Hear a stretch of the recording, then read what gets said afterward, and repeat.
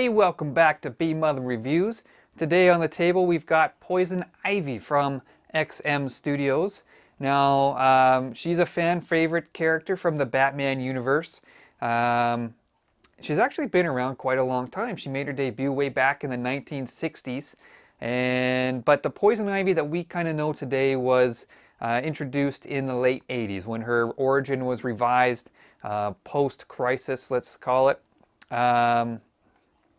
She was a botanist. Her name is Pamela Isley, and get ready for this. In an experiment gone wrong, she obtained her plant-based abilities. She can telepathically control the plants around her. She can create these pheromones kind of around her that allows her to mind control people, especially men around her. And she can also create poisons, and she often will secrete them through her lips. So she's really got a kiss of death ability. So as I said, she's been around quite a long time. She really is a fan favorite among people. She's been a villain, one of Batman's villains. But these days, in the New 52 and the Rebirth era, she's almost more of an anti-hero. She's got an ongoing relationship with Harley Quinn, actually. They're off and on, but you know, all that said, I don't really give a crap about Poison Ivy as a character. I would never buy a regular Poison Ivy statue. But as you can see, this is not your regular Poison Ivy statue. This is part of XM Studios' sort of unique samurai-themed Batman line. And you can see she's got all kinds of Japanese cultural elements sort of infused throughout this piece, and that's what really caught my eye. So let's get in the review and find out what made me really decide to buy this piece, and let's talk about why you might like to buy this piece. So XM Studios, Poison Ivy, let's get in the review.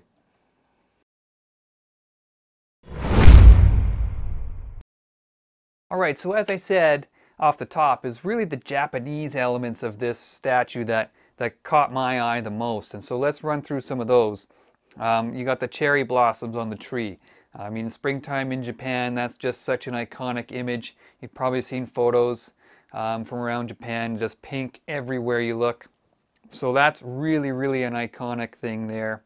Of course, she's got the geisha portrait here with that traditional hair up style. But this time it's red, obviously giving her that signature Poison Ivy look.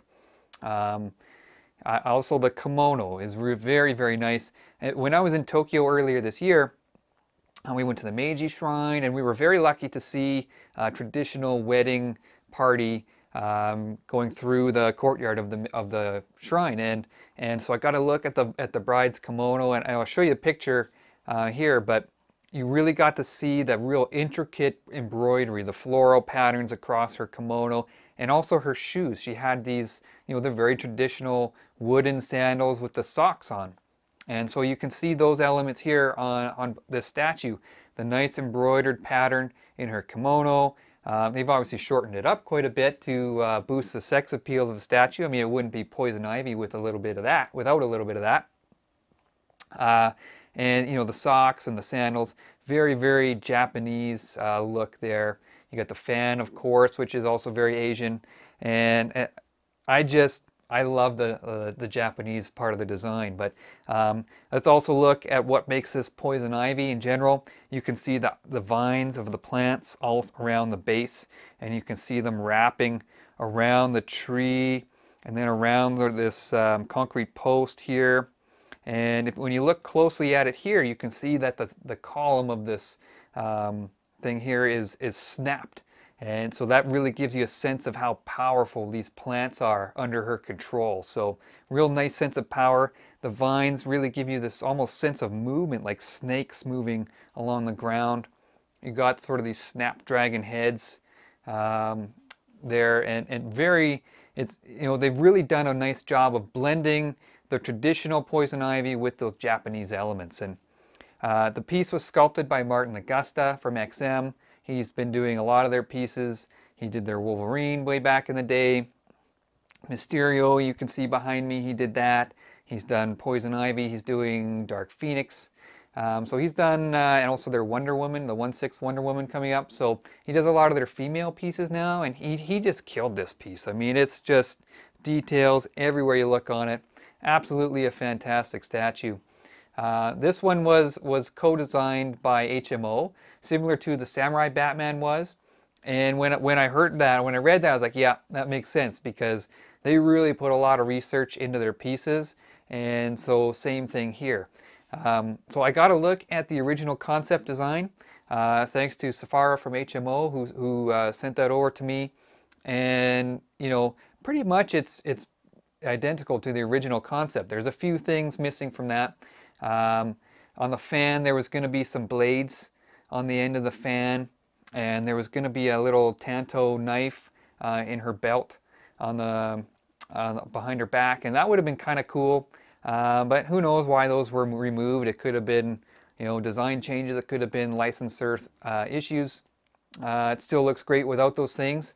The hairpins in her hair, those were intended to be like weapons, like blades, so she could pull them out and throw them, or use them in hand-to-hand combat if she needed to. So I love the design on this statue. I love the sculpt on this statue. That's really what drew me to it. Absolutely fantastic.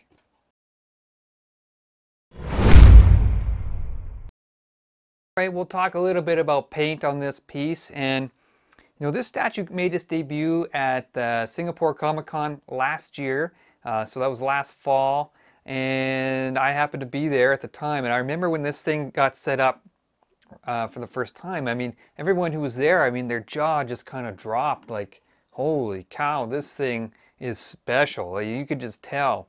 But on that piece that they had at that show, the paint on the base was a little bit different. The vines especially were a bit of a lighter color, almost a greeny color, and whereas these are more of a brown.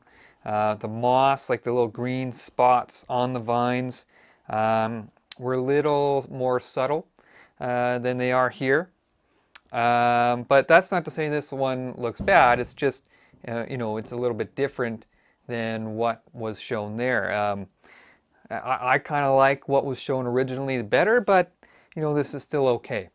Poison Ivy herself, she looks fantastic. I mean, the skin tones are great. The paint apps are just very clean. Nice, nice paint lines, no bleeding anywhere. Especially on the kimono, I was a little not apprehensive about it, but I was wondering if there would be some of the lighter green spilling over, and there really isn't. The dark green and light green are separated nicely, so that looks really, really good. The portrait here, the geisha style, you got the white makeup, but there's a little subtle element of flesh tones below that. It's very, very cool effect there. The eyeshadow, the eyeliner, she's got this pink eyeliner that kind of comes up over the sides of her eyes. Very, very cool look. The nice red hair. And then you got the other portrait here, which I'll show you on the body in a bit. But this one's got, you can see the hair color is a little bit different there. This one's got more of a, almost like a fluorescent pink look to it. But the makeup on this portrait looks fantastic. You know, she's got the blush on her cheeks, the green eyeshadow, the pink eyeliner below. Her eyebrows look really nice above her eyes, and they kind of go up under her bangs there. So I mean, two fantastic portraits. Before this thing arrived and before I had it in hand, I mean, it was definitely going to be this one here, the geisha portrait. For me, probably still will be, but this one's got me thinking twice now that I see it in hand again, and it's very, very nice. So paint-wise, you know, the base, not quite as good as the original that they showed at Singapore Comic-Con last year, but still very, very good. And Poison Ivy herself is top-end paint job there. Nothing to complain about at all.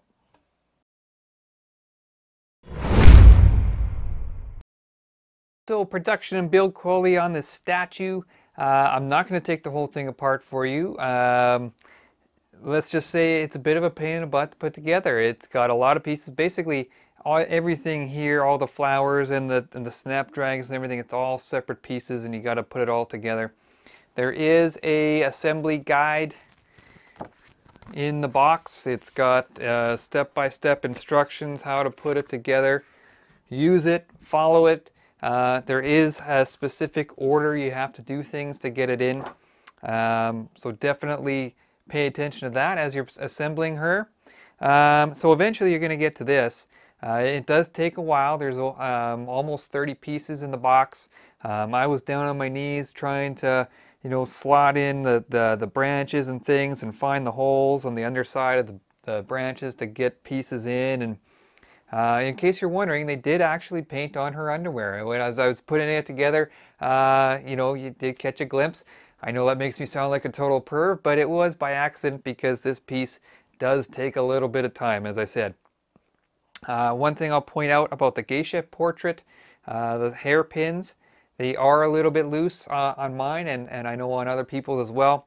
There's a few tricks you can use to make them help stay in a little bit better. Some people are using some clear nail polish, so you just paint that on, let it dry, and that kind of thickens the end a bit, just enough to help them stay. You could use sticky tack, like that stuff used to hang your posters on your wall, just a tiny, tiny little bit of that, and that'll help it stay as well. So a little bit of work, to get those to stay, maybe. One thing I'll point out about this portrait, it's got these little strands of hair kind of coming off her bangs and off the sides of her head. Be careful not to snap those off. Be careful where you're grabbing this portrait as you're pulling it out of the box. Same thing with her body. She's got some loose vines that come sort of pre-attached. Okay, so when you're pulling her out of the box, be careful you don't grab in the wrong spot and snap one of those vines. So eventually you're going to get to this point here, and it becomes kind of straightforward from there. So we'll drop her head into place. You can see there's a metal peg there, and you just kind of drop that in nice and easy like that. The hands are with magnets, and so they just kind of slot into her kimono like that. And this is kind of a neat look, this kind of half mask here. Once you sort of get that into place, just at the right angle, you can kind of see the mask. It covers exactly half of her face, so it's a really neat effect there. And then finally you got the umbrella. It is a wooden umbrella, so there's wood elements there, kind of a fabric right there, and it does actually move up and down. It is like a little mini umbrella, so it will kind of click open and stay open for you there, and it just kind of rests in her hand over her shoulder like that, and there we go. So there you have it. That's the alternate setup for you. And in theory, you can mix and match both sets of arms with both heads. I know some people, the umbrella doesn't quite fit with the geisha head. Mine opens really quite wide, so I do have enough room, but for others, I know that the umbrella itself kind of rubs on the back of the head, so just be careful that you don't scratch the paint. So once it's all together, it's a very nice sturdy piece. It's got a nice weight to it. It's a little bit of a smaller piece, more compact, so it's going to be nice and easy for you to display. Inside the box you do get a nice art print. This one's actually really nice. I like the colors they used on it. It would look great with the statue if you're able to display it alongside. But overall, I mean, you got the bomb-proof packaging that you expect from XM Studios, and just a fantastic piece. As I said, it takes some time to put together, but once it's assembled, it's just a really nice quality feel, quality looking piece.